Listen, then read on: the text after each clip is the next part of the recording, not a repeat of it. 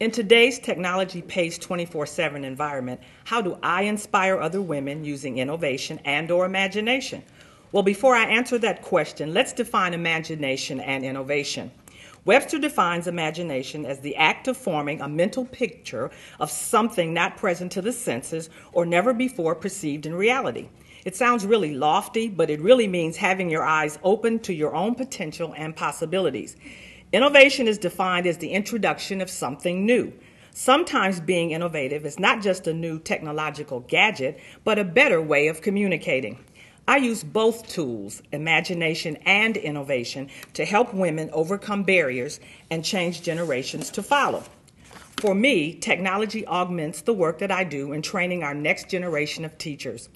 As an adjunct professor at Trevecca Nazarene University, I show or model for my students how to be better educators.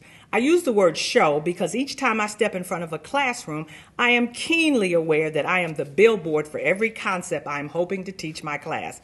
Of course, we study and learn how to be great leaders of children, but more importantly, I model how to prepare students for learning.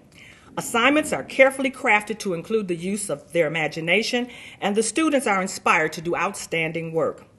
Charles Malik's quote, "The fastest way to change society is to mobilize the women of the world," holds so much truth. But I want to take it one step further. I believe that by empowering women to use their imagination when teaching our children, they will impact the life of every child they will ever teach. As chair of the Arts and Letters Committee of Delta Sigma Theta Sorority Incorporated, the Nashville Alumni Chapter, I had to be innovative in leading this multi-generational group of women. While most people would have ignored the multi-generational divide and jumped right into planning events, I took a different approach. At the first meeting, time was spent learning about the characteristics of each generation represented. We also discussed their reasons for joining the committee. It was face-to-face communication that enabled our committee to really see and hear each other. We were able to sponsor the most events ever in 1 year. The goddess Athena was rational, powerful, and an inspiration. Athena was also the goddess of wisdom. We must be wise when selecting the right vehicle to inspire women. The many generations of women leaders will use text, tweets, and/or social media. And coupled with this technology is heartfelt communication, that nonverbal communication that can never be replaced. This says to a young woman, "I've been there.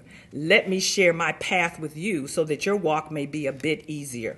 Let me help you along your journey." Thank you.